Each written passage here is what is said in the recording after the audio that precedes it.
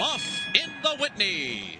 And Frosted goes right out to the early lead. And Upstart is sent along by Arad Ortiz Jr. from the inside. He wants the front, and he'll get it in the race to that first turn. And there goes Noble Bird on the outside of Frosted now. And they're second and third, and they appear to be moving right along up front. Frosted has taken the lead here as they head to the backstretch.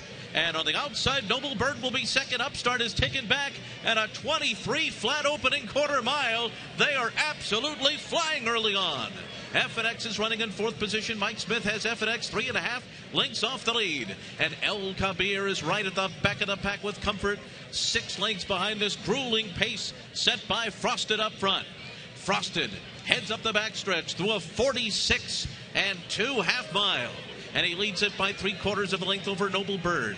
Upstart is third on the inside, and FNX is in a perfect stalking spot in fourth with a half mile to go. He's 2.5 lengths off the lead. It's 5 lengths more to Comfort and El Kabir.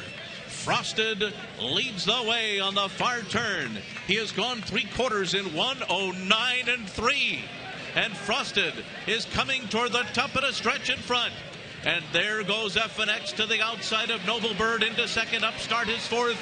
And they're into the stretch. And Frosted yet to be let loose here. He is still in hand as they come into the final furlong. Joel Rosario's not even asking him to go at all.